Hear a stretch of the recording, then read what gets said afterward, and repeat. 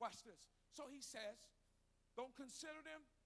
Don't worry about the things of old. It's the end. Watch this. He says, behold, I will do a new thing.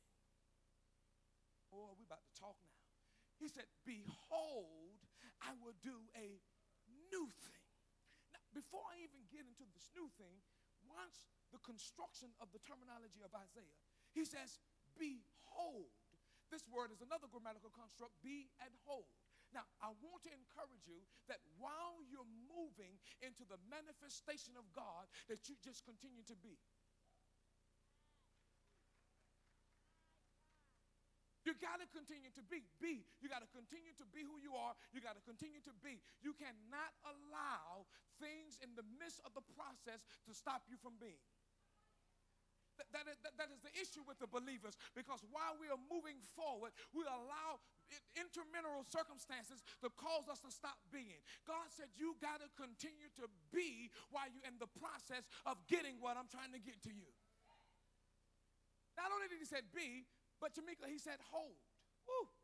He said you got to continue to be, but while you're being, you got to hold on. While you're being, you got to hold. Because, see, some of you don't let some stuff slip out of your hands because hell got too hot. But you got to learn how to hold even when it gets rough. You got to learn how to hold even when you're going through struggle. You got to learn how to hold while your faith is being tested. You got to hold while he's processing your faith and processing you. Sometimes it has nothing to do with your faith, but it has something to do with your character. So now he's trying to make your character and your faith get in alignment. Then once he does that, while you're in the hold, you got to be.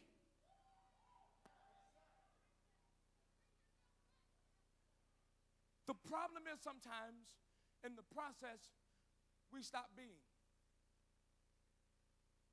We stop being who we are. Our attitudes get jacked up. We don't want to speak when we come in the door.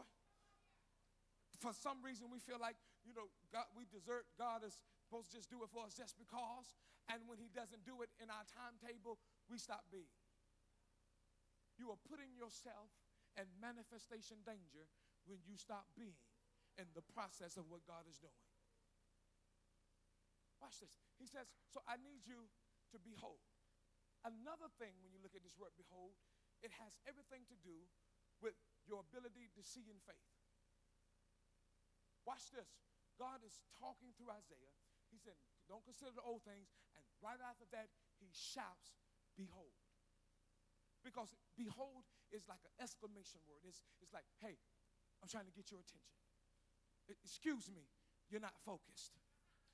Hey, why are you worried about that? Let me get your attention. Stop looking at that bill. You're looking at it too long.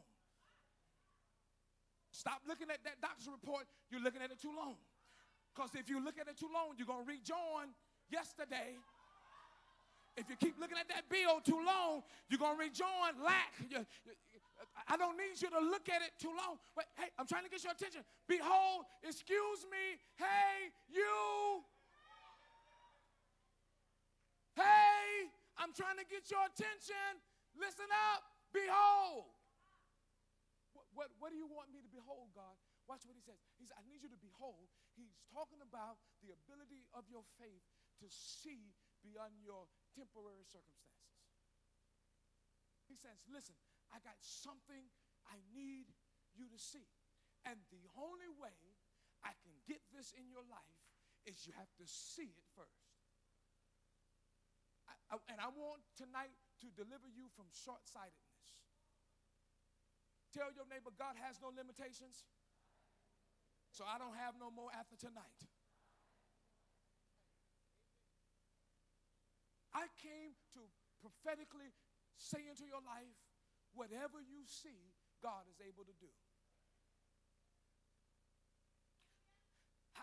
Listen, I don't care what everybody else told you about what you see. So what if some don't believe? You have to believe in what you see and know that God has the ability to bring it into manifestation. And some of you have been handicapped by the vocabulary of people around you because you keep trying to tell people what you see that don't have the ability to see what you see. You have to get the mentality that I am not a grasshopper. Okay, tell somebody, I am not a grasshopper. I step on grasshoppers. I'm not a grasshopper. I don't talk to grasshoppers. I don't hang with grasshoppers. I am too big to be around a grasshopper. And you can't allow grasshopper mentality and conversation to stop you from seeing. So God says, whatever you see tonight, and I need to adjust your vision. Now, these men and women of God, they're incredible in adjusting your focus and adjusting your vision. All I am is a confirmation tonight to push you forward in what you're seeing. But what are you seeing? Because some of you have retired your sight. Because your hope got deferred. And now you're sick and you're going blind because you're not getting nurtured in your faith, because even though the word is coming forth, you ain't been hearing because you've been so discouraged about your life, because your life doesn't line up with what they've been saying. But I came tonight to jack you up a little bit and bring your life and your thinking to the level of the vocabulary of your leadership, so that you can walk in what they've been praying about, what they've been fasting for, what they've been preaching and prophesying and imparting. I came tonight to loose every word that's been preached this year to come to manifestation in your life tonight. It's going to be an explosion by way of spirit, and everything is about to take over your life just the way it was spoken. Put your hands on yourself and say, be unto me as it has been spoken. Come on, put your hands together and receive that word.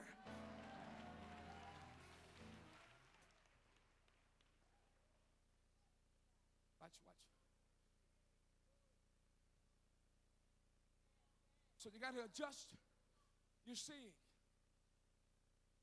You got to start back looking. You got excited at one time and you started looking. Then you got denied a few times and you start crying. And God is not moved by your tears, but he was moved while you was looking.